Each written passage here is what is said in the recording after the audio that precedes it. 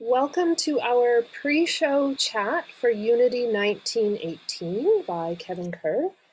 Joining us today will be Kevin Kerr, Sky Brandon, Moira Day, and Erica Dick. Kevin Kerr is a playwright and a founding member of Vancouver's Electric Company Theatre, with whom he's collaborated on the creation of more than a dozen full-length productions, including Brilliant, Studies in Motion, and Tear the Curtain.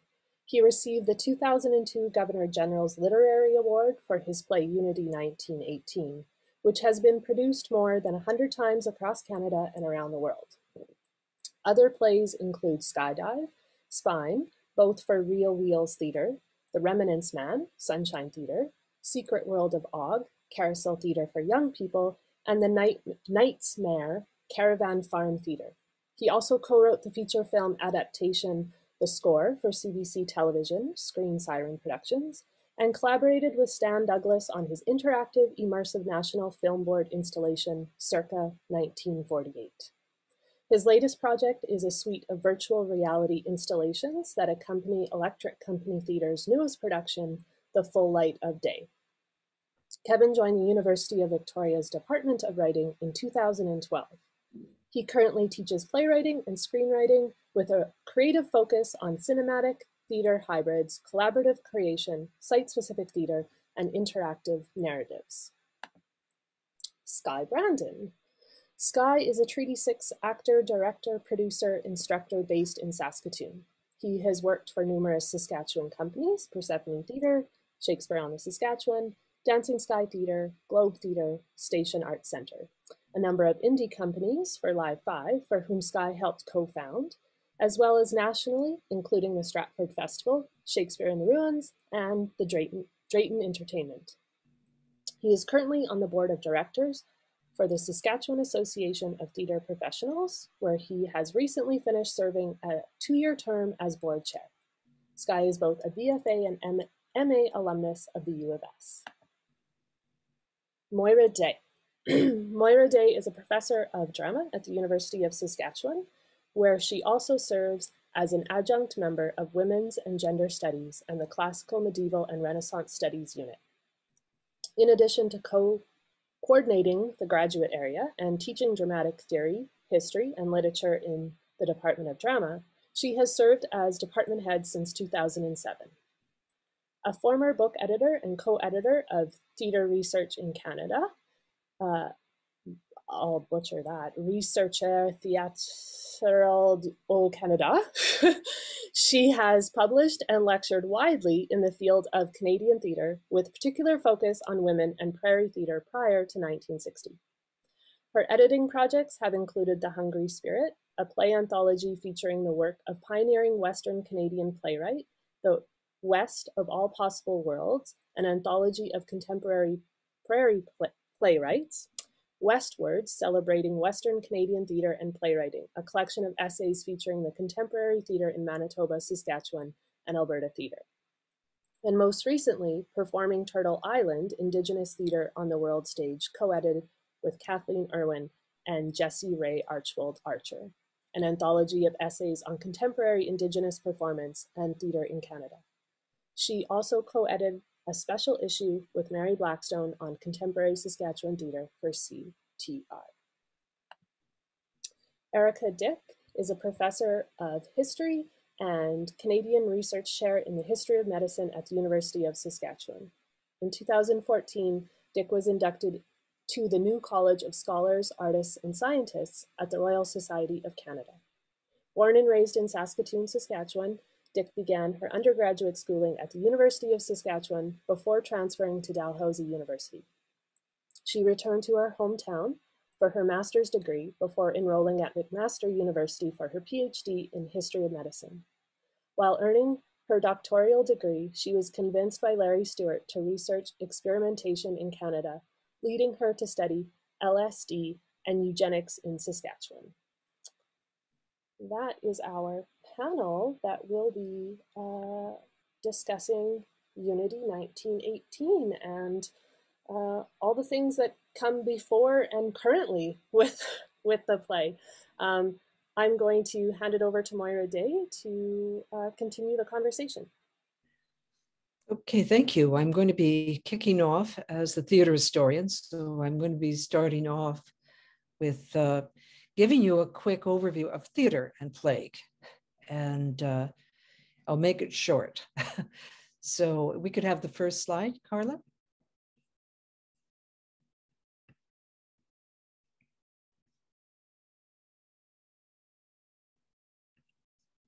Oops. Okay, thank you. All right, so here we have two buildings. We'll start off with a quiz. What do they have in common? I said, well, if you said they're playhouses and they put plays on, that's a pretty good answer. If you said sometimes they put Shakespearean plays on and are known to do that, that's a good answer too. But the answer I'm after in terms of this talk is that they both got closed down by pandemics or plagues.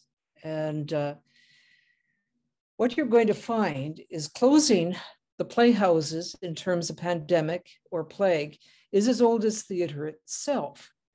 The plague or epidemic comes to town and the theaters all close. Why? Well, as Mason put it, everybody comes together in very close social and physical contact in the confines of the theater. You have things going on behind the stage. You have on the stage musicians, actors, prompters, stagehands all bustling around, and the audience, refreshment sellers. People just are crammed in, especially in the older theaters. They're standing, they're sitting, they're wherever you can get them in and get a dime out of them. Or if you're there in the theater for a romantic assignation, as often happened, you could be very close indeed. So maybe that's the first question. What do you do when they close your theater down? Okay, we can move on to the next slide, Carla. Well, what you could do if you were lucky enough to have a permanent home in a place like London or Paris, is that you could go on the road. If a time came and the epidemics, the plagues came through regularly, they would close things down and you could go out to the territories, out to the provinces and circulate. If you were one of the companies that wasn't lucky enough to have a permanent home, then you were on the road indefinitely. And that was true of groups like the Commedia dell'arte. And this is a picture of the Commedia dell'arte from 1640 by someone named Jan Miel, who caught a bit of a troupe coming into town. And they were famous for going all over Europe. And that's really where the saying, two boards and a passion comes in. You'd come in, you'd set up quickly, you'd attract a crowd and perform, and then you'd get out of town before the civic authorities caught you. Now, some of the objections that the town fathers had were Puritanistic ones. They didn't like men dressing up as women. They didn't like people pretending to be who they weren't. Or they didn't like the kind of people players attracted. Pickpockets, thieves, prostitutes, cutthroats, erring husbands and wives who were meeting their lovers in the crowd. So even if they didn't have problems with the players, they had trouble with the kind of people that they attracted. But you found that even lenient town fathers didn't like the players arriving in times of plague or war. And that's going to be very important to what happens in later periods as well. Now, as I said, this picture is from 1640, but the Commedia actually declined a lot over the 17th century because of things like the 30 Years' War, which brought a lot of war with it, and with the war, a lot of plague and illness. So you found the combination was really a deadly one, especially for Commedia troops. It disrupted travel routes. It was hard for you to get out of town. And if you managed to get out of town and not getting mugged or murdered or die on the road and survive the trip to the next town, very likely there were people there to make sure you didn't come in. It's a bit like the borders closing now. Now, one ironic exception to this actually was this. Okay, next one, Carla. Aberamagau.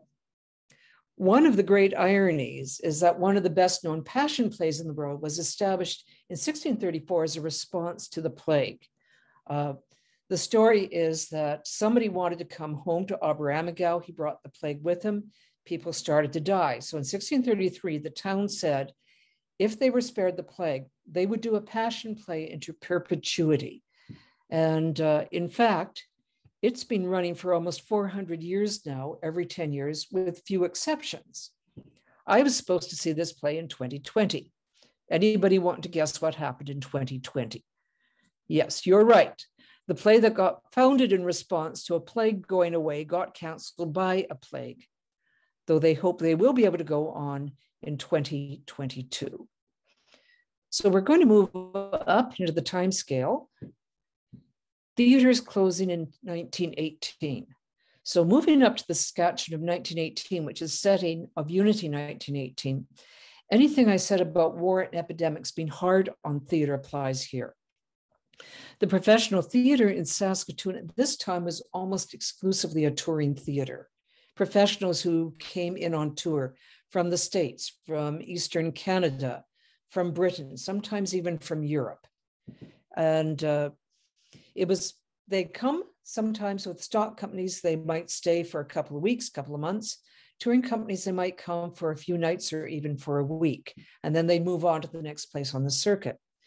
But arguably, the touring theater never really recovered from the double whammy of World War I, which again, disrupted circuits, disrupted play centers, especially in Europe, and sometimes troops dissolved because everybody ran off and enlisted.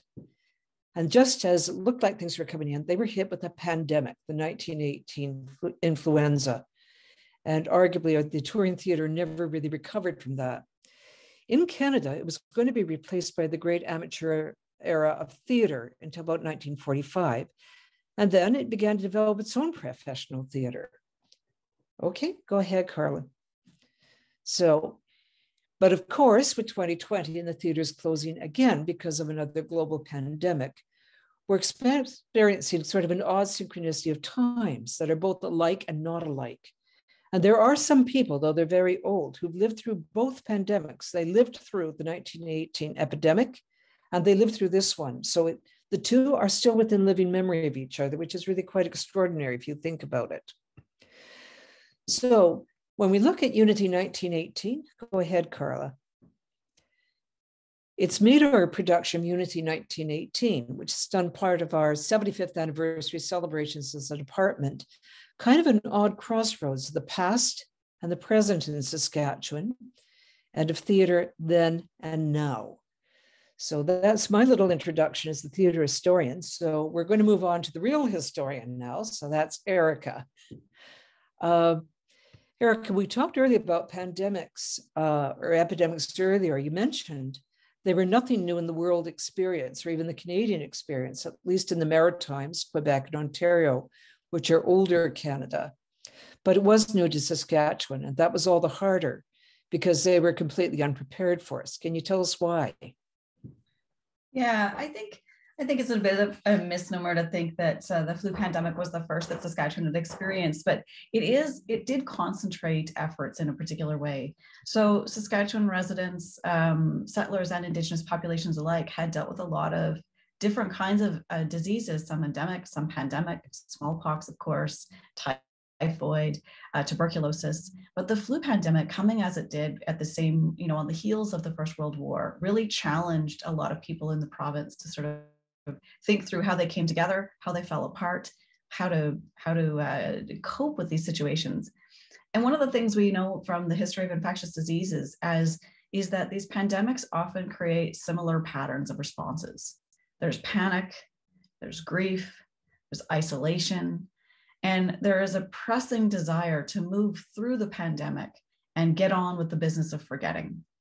And I think this was really important, not only in Saskatchewan, but in thinking about the place of theater in the role of helping to reflect and helping to cope or helping to integrate the experiences of a pandemic into a post-pandemic life. And this really strikes me as an interesting moment because theaters, as you mentioned, were one of the first things to close. All of these public gathering spaces are forced to close, and Saskatchewan, of course, is no exception there. But as we move through the pandemic, as people begin to sort of piece together who they trust, whether they're willing to come back into those spaces, whether the right crowds are hanging out at the theaters, as you alluded to in your own remarks, those kinds of moments are really important for bringing communities back together and helping to heal from these pandemic moments. And we're seeing that in the influenza pandemic today, but we definitely have examples of this in previous pandemics where those public gathering spaces coming together to laugh, to cry, to grieve, to perform, those are really healing moments that help bring communities back together. And I think this is a really timely moment for this play to be put on here at the University of Saskatchewan for the same reasons. Yeah, I understand the pandemic certainly had an impact on the university of the big cities like Saskatoon. Maybe you can just explain where the plaque's from? Absolutely. So this plaque represents some of the volunteer work that was done at the University of Saskatchewan. So Saskatoon became a bit of an epicenter of pandemic response in the 1918 flu pandemic. And this plaque on the wall inside the administrative building, or the Peter McKinnon building at the University of Saskatchewan, commemorates the volunteers who stepped forward to help provide health services. And this could be anything from administering the modest medicines that they had available, mostly these were alcohol-based, providing some kind of care, but also performing duties within the quarantine center, which was at Emmanuel College on campus. We know that one person died at the University of Saskatchewan campus. There's another plaque to him, William Hamilton. And if we look through the names here, there are mostly volunteer nurses, and these were women who were pressed into service, but there are a few other examples, and can't see it right here where it's clipped off, but Thorberger Thorvaldsen, so one of the faculty members, and there were other faculty members as well who performed services during this time. And the university became an important space for sort of a clustering, a quarantining effect as the rest of the city was shut down. So there was some movement through the university, but also a lot of focus. And even though we didn't have Zoom or internet or the kind of media options at the time, certainly newspapers and the introduction of radio was drawing attention to the efforts of people on campus, and also the potential of the optimism invested in scientific research at the time for helping to combat the flu. And that is completely similar with what we see today. In the play, Bee's father talks about leaving Unity to look for work in Saskatoon and trusting that things are going to be better there. Why might he think that? I think that the flu, and this again is true of other infectious diseases as well, they affect communities differently. Urban spaces, we might have places where we can hide differently. And we might think of rural places as being maybe better served in a moment of a pandemic when we want to be away from other people. But in fact, people living in rural communities suffered a whole variety of different kinds of concerns. They couldn't get supplies. Sometimes they couldn't get food, especially during the winter, of course. Trains were loath to stop, or sometimes stopped in particular places and not others. And so there were rural dynamics that made it very difficult and I think challenging, and probably animated those feelings of panic and mistrust, even more so in those rural communities. In the city, there was a sense that you could get away from some of those things. There were drugstores. There was a drugstore in Saskatoon that was permitted to sell alcohol during the Prohibition. You can move to the next slide for that. And this becomes a bit of an interesting topic for myself as a medical historian, looking at ways that people are using different tonics. Some of them are mostly just alcohol-based, as ways to sort of move through the regulations at the time, which prohibited the use of alcohol, but also use this for medicinal purposes or simply to ease the anxiety and the fear that people felt of catching the flu. As soldiers were coming in, of course, they would spread out through the cities, but also sort of filter them through the rural areas. And I think there was a real concern about, how we're going to manage this. How do we manage the distrust that people feel? And so turning to experimental therapies, again, including alcohol. And we saw this as well during COVID-19, suggestions that you could try different things, many of which were quite harmful. This was true as well in 1918. So Saskatoon had a variety of different opportunities that people could explore, both in terms of finding work. There were essential services. There were, of course, people who were providing health services, but also funeral services, which were prohibited in terms of public grieving, but there were still grave diggers, and there were still people who had to manage the piling up of bodies. If we recall that the flu killed more Saskatchewan residents than the war did. It really moved around the world and had catastrophic effects on the social relations. And in the cities, I think that was felt very acutely. But I think people also felt that they could do something or contribute to their communities in some ways. We said one thing we've experienced in 2020 was that even if COVID didn't directly kill people, it destroyed people or caused their death in other ways. And there's been terrible disruptions in our rituals for taking care of people, saying goodbye to them and grieving afterwards. And you said that was particularly true in 1918 in rural districts like Unity. Can you expand on that? Yeah, there are some really harrowing tales and stories of families that starved to death, or children whose parents died, but they couldn't reach care. And so the children either died or were left malnourished. Really tragic stories. There was an initiative in the 1980s to go back and do community histories, and reading through some of the rural Saskatchewan histories, you find the imprint of the flu pandemic on the way that communities remember this time. There's often, these books are filled with celebratory stories, sometimes humorous stories, births and deaths, but the flu has a special place as people remember it as a really difficult time of not being able to trust their neighbors. They weren't worried. People wanted to check in on each other, but without the access to telephones and without the access to communication, it was very difficult, and there was a lot of mistrust built up. So families suffered tremendously during this period. We don't have a lot of historical language for describing in very nuanced ways the kind of mental health toll that it took.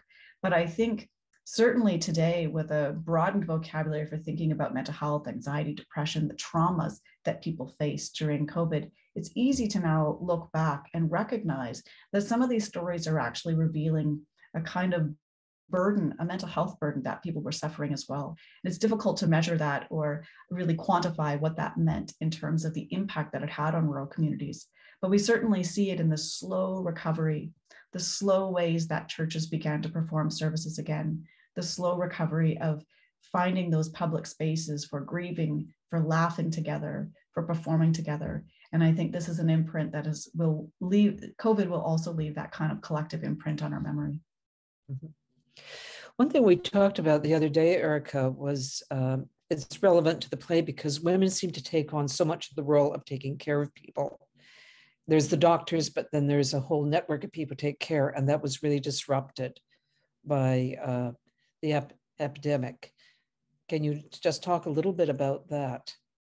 Yeah, of course, during the First World War, a lot of the men left or were pressed into different kinds of service, either performing agricultural roles or moving into work. And women often started off as volunteers, but when the men were returning, these women didn't get a break. So they took on these roles during the war. And then as the pandemic rolled in, they were again pressed into service to provide healthcare, so oftentimes without compensation. So they weren't paid for the work necessarily, but women, especially at this time, were expected to have kind of innate healthcare or healing qualities. Mothers are supposed to just know what to do, I suppose. And this idea, that sentiment, then extended into help providing kind of nursing care during this time. Also, it's important to keep in mind that in rural Saskatchewan, there were only 11 hospitals outside of Saskatoon and Regina. So this means that most of the healthcare, even prior to the pandemic arriving, relied on a variety of informal networks, sometimes formalized networks of midwives and nursing care, but often these are, a single woman working in, say, northern Saskatchewan, or perhaps even in Unity. Unity had a small hospital, but in the local area, there might be one woman who was expected to travel around to different families. She sometimes didn't know those families. These were usually young women. In fact, when women were married, they weren't allowed to continue working in this capacity. So you imagine these young women who are moving around, maybe delivering a baby at one point, caring for a farm accident wound at another point. And when the flu pandemic comes in, now they've got a whole host of other responsibilities in terms of moving around. There are some harrowing stories of these women. Some of them are amazing, the bravery that they expressed, the ingenuity that they demonstrated in terms of their capacity to travel around, but also to care for people in really unique and creative ways. But there are also some very tragic stories. There's one of a woman in southwestern Saskatchewan who just got her first post as a public health nurse when the flu pandemic arrived in her community. And she died caring for people during the pandemic, but many of the families that she served survived, and they named the school after her. There are these really fascinating stories of the ways that women face this, often without a lot of support. Okay, thanks. Okay, Kevin, I was wondering if we could move to you. When you wrote the play, just at the turn of the 21st century, COVID was nowhere in sight. Why write a play about the influenza then? And why place it in Unity, Saskatchewan? The influenza was a global phenomenon. Why not write a play about the flu in Vancouver instead, since that's where the play was first produced? Yeah, thank you, Mara. Those are great questions. Well, yes, true. When I wrote it, there was no COVID-19. Little did I know that I would have a sort of resurgence 20 years later. But it was a real confluence of things that kind of prompted the play. I didn't actually know anything about the Spanish flu when I began the early sort of thinking about this project. It kind of started from a couple of different other points of interest or questions I was pondering at the time, and specifically a character. I had been carrying around the idea of writing a play that featured a young woman undertaker, and it was inspired by a conversation I had had in high school with a friend who was discussing, career plans, and she decided that she wanted to be a mortician. And that image I found really compelling and surprising, and it was incongruous with what I knew about her, and also all the stereotypes I might have carried about what I thought an undertaker might look like. So that idea of this character was sort of living with me for years. And then I was starting to begin work on a project in a playwriting workshop, and I thought maybe I'd pursue that character. And then at that point, my question was, well, where would she be? What would she be up to? What would be a story that she could inhabit? And the first, thought I had was that she should be somewhere where a lot of people were dying, because that would keep her busy and that would make things interesting for her. So I began to think about that, and I, on a kind of somewhat of a bit of a impulse, went and researched the Spanish flu, which, as I said, I didn't really know anything about. I had heard the term, but I didn't know what it was or when it was or much about it. And then when I found actually a Canadian book about the flu from a Canadian perspective, and it was I was kind of stunned at the scale and the size of this event, and then kind of surprised that I didn't know anything about it. Like, why didn't this inhabit my, why wasn't this sort of more embedded in the collective conscious? So that's really intrigued me, because there it was right at the end of World War I, which is, of course, has a huge place in our kind of national narrative. So it began to kind of trigger these questions around the difference between what we think of as glorious death versus inglorious death, and so that was sort of where that kind of opened up for me as a sort of backdrop, I guess, to the play. And then the other thing that was also on my mind at the time was just the presence of sort of the apocalypse myth in our culture, when that kind of comes back into the foreground. Every so often, it seems that we get interested in the idea of the end of the world. And when I wrote the play, it was when I was doing the research and early writing of it. It was just in the run up to the turn of the century, and there was a lot of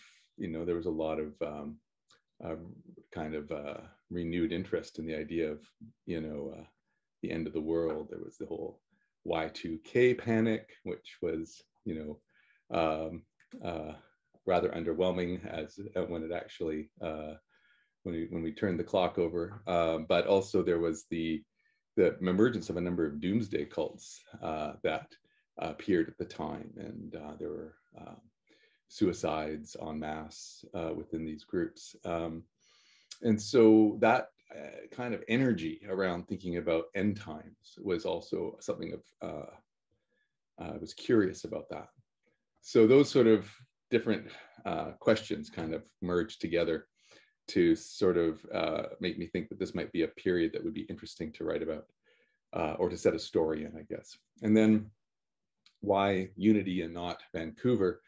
I think that for me was a little bit about just, again, it was an early sort of just image or impulse when I began to write, thinking about where this place would be, where this story would be set, and the idea of a small Saskatchewan town just was the first place I landed. I was basically imagining my mom's hometown, which is not Unity, but it's Foam Lake, which is further east on the Yellowhead.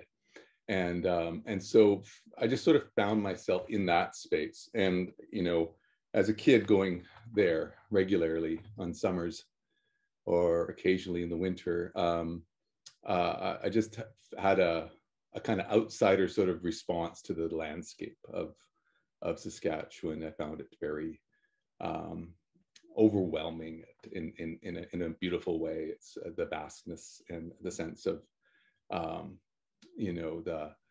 the appearance of a community on that landscape as you move across it feels both so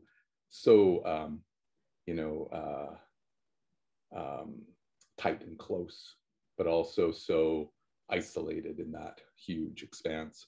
And that feeling of tension between being alone, but also being so much more aware of your presence of the people around you. I found that to be an image that compelled me. So, yeah. I think people would like to know, how strongly is the play actually based on actual incidents, people, stories, and places in Saskatchewan, and how much of it sort of comes out of here? Yeah, it's pretty fictitious, and I guess there was a risk in naming it, naming the play, and also naming the town in the play after an actual town in Saskatchewan, because it's a very much a fictitious Unity. And not an historic Unity, but I spent a fair bit of time doing research there, a little bit in Unity, also in the archives in Regina. I spent time in Saskatoon, and I also spent a lot of time in Foam Lake and surrounding communities where I had my family, and I did a lot of interviews with people that at that time had memories of the pandemic, and so I listened to their stories and what they remembered as kids growing up, or experiencing that as children in the middle of this moment. And so there were things that I discovered along the way, or that I read or encountered, that absolutely made its way into the play. Images of, those sort of, there were more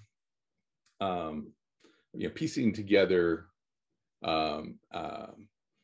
these sort of actions, such as the quarantining of a town, or the burning of mail or baking of mail to try to kill the virus before reading it, if you felt that it might have been in contact with somebody with the flu. The image of a celebration event where people weren't allowed to be close to each other was drawn from actual historical events. So a lot of images and moments in the play definitely were informed by the research, and but the characters are all invented, and the the real personal events of the play are fictitious. Yeah. When I read the play, I found myself thinking a little of Chekhov's The Three Sisters. Were there any classical models you were thinking of when you wrote it? And what's remarkable to me is that audiences all over Canada, beyond in the world, America, Australia, New Zealand, UK, have wanted to spend some time with these people in small town 1918 in Saskatchewan. How do you account for that? Oh, yeah. I think there's absolutely influences in the play, theatrical influences that are there for sure. I was really influenced by Carol Churchill's overlapping dialogue techniques that she sort of really pioneered in the 80s, and her punctuation style to help actors figure out how to speak those overlapping lines. There's kind of a musicality there that really excited me, so I just cribbed that entirely from her technique. Other things I think you could sort of say, like the plays, like it ends with this song that kind of comes out of nowhere, and I guess you could see that sort of a Brechtian sort of moment in the play. But I would say, like in terms of models, I mean, one thing was I was very, I think, kind of quite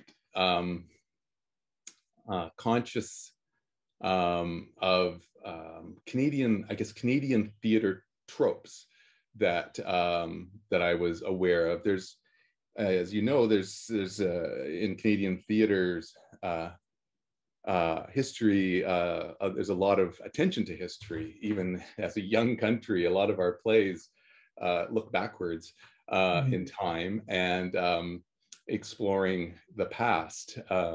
Whether it's communities like in the Donnelly's trilogy, or families like in the Mercer cycle of David French's plays, or even like something like Gwen Ferris Ringwood, Still Stands the House, and sort of set in the pioneering past. So that aspect of it was I was aware, and I guess wanting to sort of lean into the tropes that Canadian theater does this.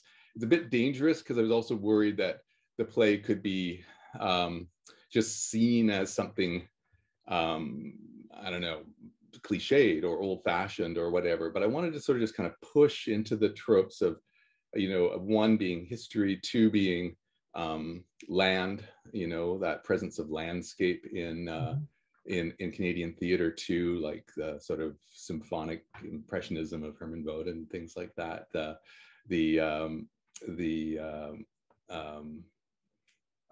Presence of this sort of threatening landscape, but I wanting to just sort of like almost code it in a way that the audience goes, "Oh, I think I know what this is," and then try to push it out, or kind of pop that bubble a little bit. Try to find a surprise inside what looks like the trope.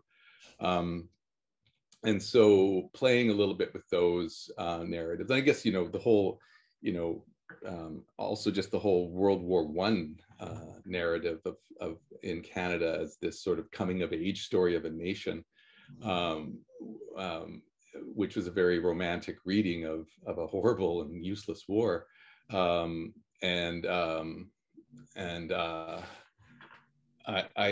wanted to sort of, play with that a bit. It's a coming of age story for sure, but as you know, it's not the war. It's another thing. So yeah, I think those models were definitely there to be, I guess, grappled with, or as markers for me to sort of move around.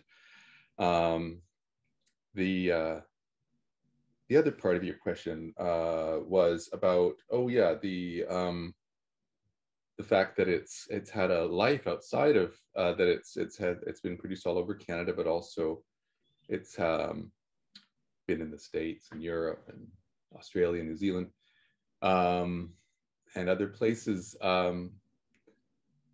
Yeah, I have to say it's been really sometimes quite surprising that it's even been, I guess, found by some of the people that have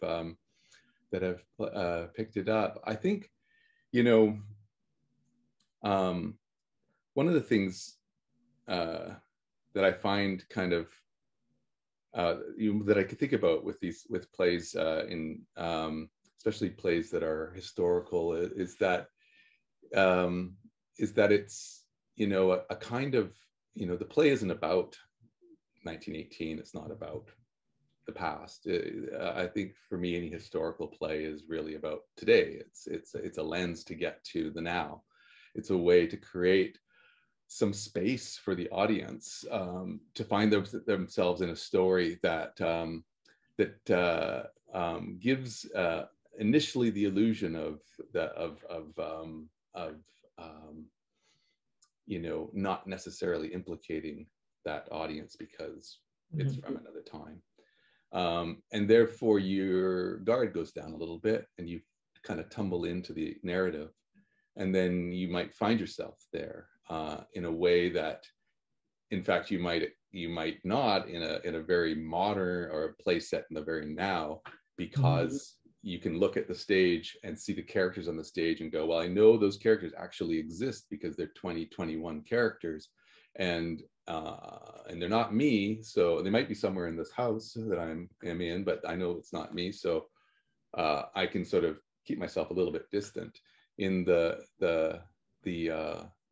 historical play, you know that none of those characters could be with you in the theater, and therefore you all could be inside that play. You can find yourself in there, sort of counterintuitively, I think. So that's sort of, for me, the attraction to writing about times in the past is that it's a little sleight of hand to get to the now. And I think that also works in plays that are really specific in location too. And in some ways, the play might feel strangely more accessible if you're away from the place that it's set, because then the specificity of that location allows you to sort of, you know, again, suspend maybe your disbelief. It's something new and unfamiliar, and yet you can kind of believe in it because it seems like it's accurate. So so I think that's perhaps part of the interest too, is that through those really specific lenses of time and space, these other communities have found themselves inside the characters, I guess. Okay, well, let's move on to our director, Skye. As you know, we picked Unity 1918 as our anniversary show even before COVID struck. Can you explain why you originally wanted to do the show? And how did the events of last March change your perspective on the play? Were you ever tempted to put it aside and choose another play? Great questions, Moira. Thanks. Well, I guess the first part, when I was first approached about the possibility of doing something for the anniversary, I knew it wasn't just a automatic, what do you want to do, that it was part of a process, and depending on availabilities and ideas, that I might not get the opportunity to do so, although I love the idea. And so when it was kind of pitched, for lack of a better word, I started making a list of what plays would I be interested in doing under that umbrella of the anniversary. Then quickly decided Canadian, and then I always, even though I've been doing a lot of Shakespeare in this part of my career, when I was doing my first work after finishing my BFA, creating Last Exit Theatre, which was part of co-founding Live 5, almost all of that work was Canadian plays that took a historical event. And very similar to Kevin's comments, I think why I tend to do that is it's usually a way to see how far we come, or usually, though, in most cases, how far we have not come, and keep making the same mistakes or errors and hitting ourselves in the head with the same bat. So all the plays that I had picked kind of had that element to it. Some were written by Saskatchewan playwrights. Since it was a look back, I wanted something that was a look back. And why Unity 1918 quickly rose to the top of that list for a few reasons. I've always loved the play, personally, always wanted to be in it. It was kind of making its big splash just as I was finishing my BFA, and always thought, well, maybe when Persephone or the Globe did it in Saskatchewan, I'd get to play Hart.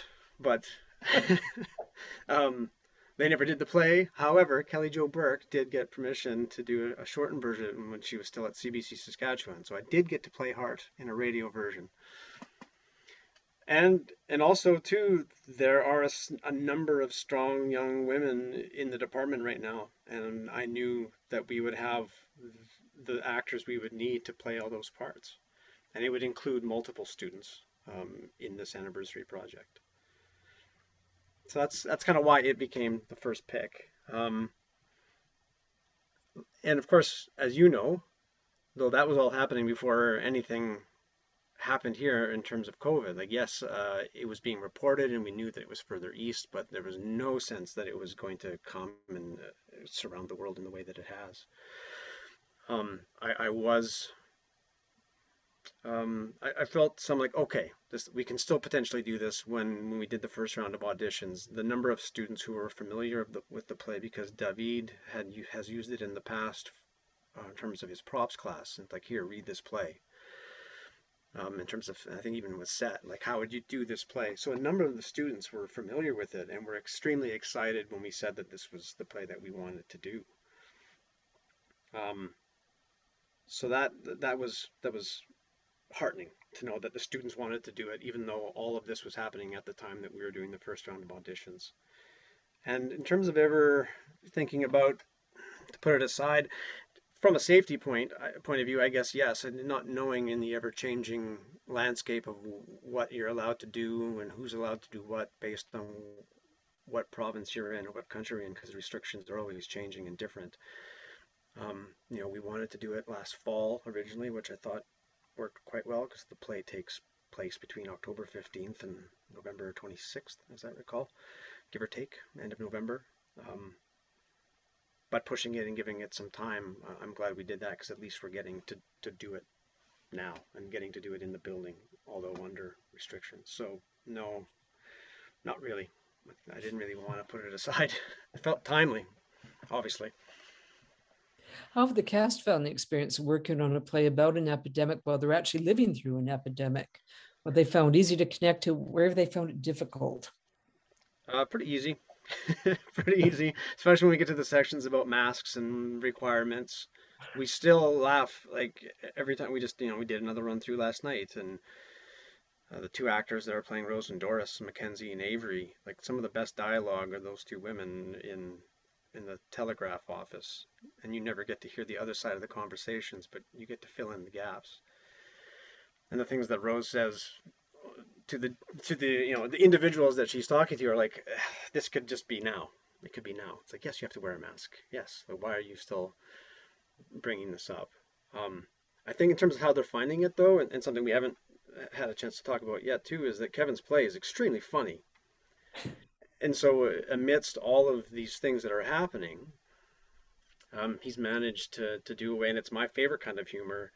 The more I find the more direct and straight down the middle the characters play these situations, the funnier they become. So the more we've said, don't play it for the laugh, just play it honestly, and then all of a sudden it becomes 5 times funnier than the first time they did it. And I think that laughter is also getting everyone through it, that despite the dark parts of the story, we're still laughing, but we're laughing together, and we're in a room together. And I think they're just so glad to be back working on something physically, not digitally. Right. That has been a big plus for everyone, myself included. So what have you found most rewarding about working on the play under these circumstances? What's been most challenging? What surprised you and them about it? Rewarding is always seeing, well, any actor when I'm directing a play, but in this particular instance with the students, when all of a sudden you see a penny drop, like maybe give a note or a suggestion or ask them a question to think about, and then all of a sudden 3 days later it just drops in and they're performing in a way that they weren't just a matter of days ago. And I always love seeing those progressions. And then when one actor does it, you can then see the other actors go, oh, now we've got to match them.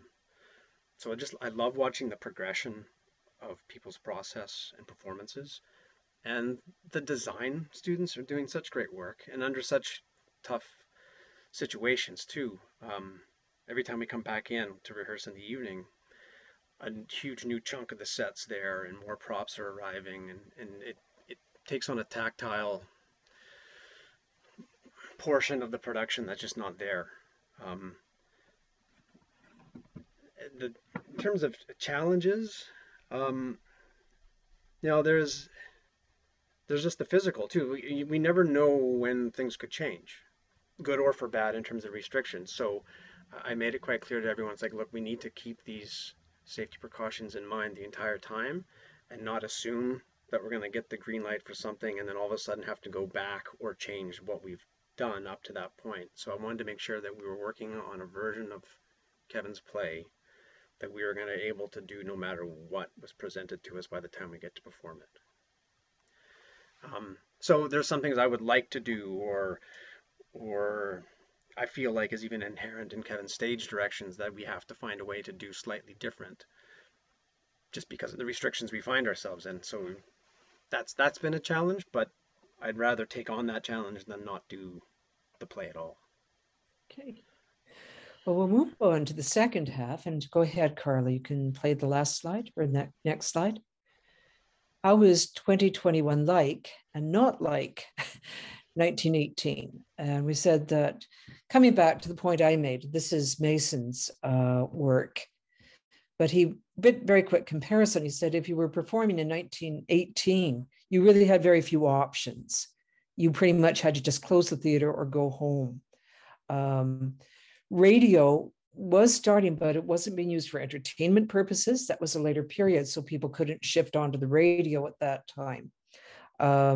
Film existed, but it tended to be a rich form that was happening in the States. So people had to go there. So there wasn't much you could do. As I said, it kind of brought the end of that particular theater. When COVID strikes here, yeah, the theater's closed down, but that doesn't mean the theater closes down in the same way. We've got a professional theater locally. We've got government support to help people going. And the technology has increased incredibly. We've got digital theater. People sometimes are doing outdoor theater. They do it face-to-face, but they change audience arrangements. There's pre-recorded recordings. We also have people are coming back to stage, but it's often performed online instead. And people are performing for their own audiences instead of for tourists. And that's particularly true of New York. The private life of actors and audience is shown live stream performances. So open audience interactions and discussions are amongst themselves. It changes the whole etiquette that goes with theater. So it's sort of transposed itself into another key, but it's continuing to go on. So that's, it's still very much alive, very much with us. Closing the theater isn't closing the theater in the way it was in 1918. And university theater, the same thing. And it depends on where you are in Canada. We found, at least until the spring, if you were in the Atlantic provinces, you were still very much acting the way you had before. If you were in BC, you had a break because it's nice and warm out there, so you could do more outdoor theater. Saskatchewan, hard to do that in January. Ontario and Quebec were often under the toughest restrictions. Everything had to be online because that's where the pandemic hit hardest. But we were still able to keep going. So I'm going to put the same question to Erica. How's the response of contemporary Saskatchewan to COVID, both like and unlike the response of 1918 Saskatchewan, the Spanish flu? I think it said radio that wasn't really there in 1918 made a difference to later eras.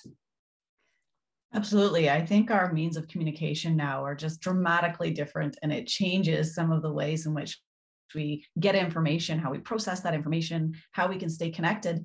But I think those feelings of isolation are still with us. Even as we, share this space on our Zoom screens, I still miss the face-to-face. I miss the off-camera chats. And I think those feelings of connectedness are still challenged in the 2020 and 2021 version. I think there are other things though that are very similar. And already both Kevin and Sky mentioned, the questions about masks or the issues about like what precautions people should take. These are so similar that you can almost take, the exact language. In fact, I did a little quiz with my students. I showed them some anti-masking. If you look at the quality of the image, you can tell which era it comes from. But if you describe or you just read out the words of the anti-mask rallies that were taking place in 1918, it sounds unbelievably, almost like exactly the same as what's taking place. So I think these kind of deeper, and Kevin mentioned the kind of dystopic or apocalyptic tones, these deeper feelings of distrust that are formed during these pandemic moments, these places that kind of shake us to, questioning our place in society, who we should trust, what we should trust, science, religion, bleach, where do we turn to get our kind of, our sort of ropes or our lines of support. And I think those sort of human feelings run throughout these examples in ways that really connect us to this past in really, intimate ways. Yeah, Kevin, this probably comes back to the question I asked earlier, but where do audiences in 2021 living in another global pandemic still see themselves in Unity 1918? Do they respond to the play differently than they did in earlier times? Yeah, I think I'm curious about that too. Actually, I think there's an interesting, there's a bit of a division. I think when the pandemic hit last spring, there was a bit of a surge of people watching movies like Contagion on Netflix. But I would talk to people and be in agreement with them when they would say, that's the last thing I want to do is spend time watching a story about a pandemic when I'm actually living it. But I do think there can be a kind of comfort and a kind of, a recognition of that shared experience. I think some things will just seem just all the more recognizable, but maybe for that, then that, that event can sort of kind of do what it's supposed to do in the terms of the theater experience, is then just form the backdrop and let the story of the characters come forward. So maybe there's a kind of increased trust or something in the story when you recognize certain things like mask protocols or whatever as being just really truly familiar. Okay, Sky, as a member of the professional stage community in Saskatoon, can you speak to your own experience in surviving and hopefully thriving in COVID? Thriving? I don't know. I'm very grateful to be working on this right now. I can certainly say that. We were 1 week away from opening Stones in His Pockets at Persephone Theatre when everything got shut down. And for those first few weeks, it was a lot of uncertainty. Not that there's certainty now, but at that point, there was obviously many questions and not knowing how. My wife's also a theater artist, so how are we going to pay our bills? How are we going to make sure that our daughter comes through this in terms of, feeling like she's getting what she needs from school and from us.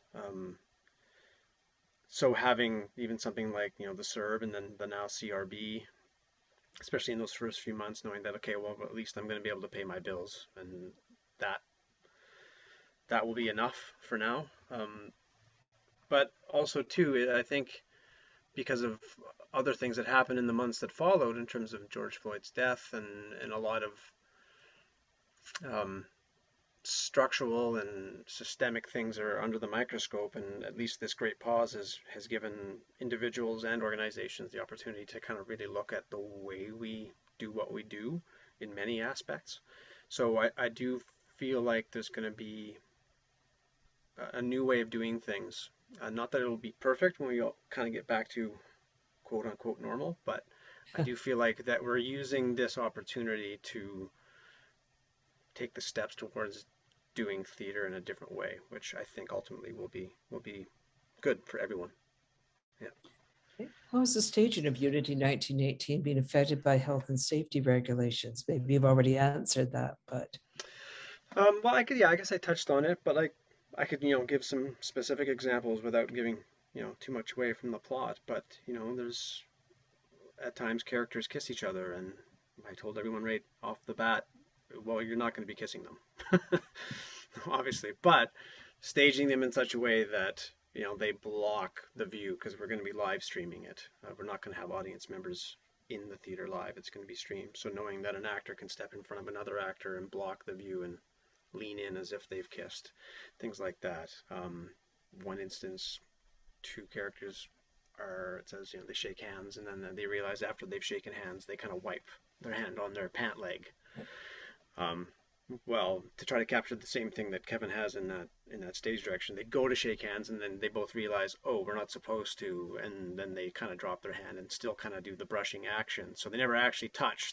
They stop. So there's lots of those kind of things that are like, okay, you can't physically touch, so you catch yourself before you do it and still play the awkwardness of the moment. So things like that we've had to tweak. And the biggest one too, Carla made the suggestion early on, saying, well, we're not going to have audience and we want space.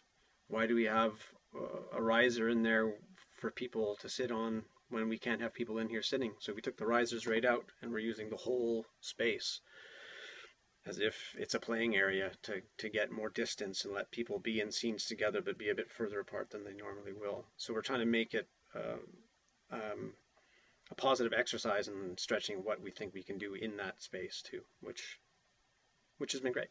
Everyone stepped up to the challenge. Okay, well, two more questions for you, and then we'll move on to our final closing thoughts. Have there been advantages and disadvantages to producing the production in the spring-summer session? It was originally supposed to be in the fall. We've ended up doing it in the spring. Mm-hmm.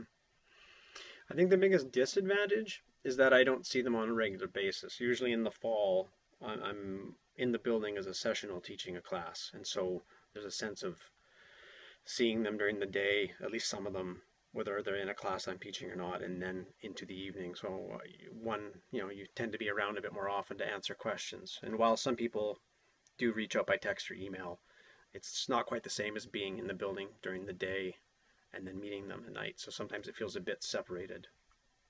I think that the biggest plus is that for the most part, they're not taking as many classes right now than they would be during the year. So some of them are busier than others, of course, because everyone has their own personal lives and jobs that they have to do. But for some of them, they've really been able to sink into the work, and so they go away after we're done rehearsals at night, and you can tell that they've been able to put in the kind of work that they might be able to do under a professional situation because they're not in class all day. Right. So I think that's been a plus for some of them, as they come in and they are ready to work, and some of them got off the book like super early, which is a benefit if you're in a position to do that, because then you can play in a way that you can't when you're still got your script in your hand. Mm-hmm. Would you do it again? Yeah. As much as I wish we could be doing it in front of a live audience, and not have to maybe have some of the restrictions that we have. Not that I don't think the restrictions are important, just if we were in a situation where we didn't have to need them. Despite all that, wishing and what ifs, I think it has been good for everyone to be telling a story in general, but specifically this story. So yeah, in a New York minute, I'd do it again. Okay, closing thoughts. What have we got to look forward to post-COVID? What things have we experienced during the pandemic that will help us moving forward? So just very quickly, Erica? Yeah, I mean, I always think that moving forward requires looking back. But when we're living in a pandemic moment, people don't want to think back. They want to move forward. And we're in this kind of anxious moment where reflection is really difficult to do, trying to zoom ahead. And I think I'm really excited about watching this performance and also looking at how it has an impact on our community going forward, because I think this is exactly the kind of thing that allows us to get some distance from our own isolated lives right now and to process some of the really difficult feelings that we all have as we imagine a future in a post-pandemic world, and how we give meaning to what that pandemic has done to change the way we interact with one another. So thank you thank you for including me in this, but also thank you so much for all the work that you're doing. I think it's really important historically as much as it is in our contemporary world. Okay, Kevin, final thoughts. Yeah, I think, well, I think Sky really hit it with the sense that this time in all of the challenge that it's presented for theater artists, for performing arts, this period of reflection has been incredibly powerful. And I think looking forward, there's going to be a lot of optimism in seeing a shift into where theater will be going, and how much more hopefully inclusive it will be in terms of the stories told and the audience is embraced. And I think there's gonna, I hope, I've been optimistic from the beginning that we're gonna really crave being together. So I hope that that turns out to be true, and that there's a lot of desire to get into a room with other humans. Okay, thank you. Sky, final thoughts. Well, maybe not a final thought, but I'll just use the opportunity since he's here in the Zoom room with us too, and it's not just some weird anonymous email after the fact too. But I just make a point of like thanking Kevin for writing such a great play. Like I would make jokes with friends, like Dan McDonald's a good friend of mine and one of our more prolific playwrights here in Saskatchewan, and I would always joke with him if his play got a third production that he had written a Canadian classic. That was that was the tipping point. Once you got that third production, it meant there you go, it happened. And although Kevin's play has had many more than 3 productions already, like it's rare, Canadian or not, I think, to have a play that somehow will keep having a life beyond, and he certainly has written one. And even though I didn't get to be in it like I wanted when I was younger, I'm grateful that he's let us do it in this circumstance and that I get to work on it. So that's my final thought, is just a thank you.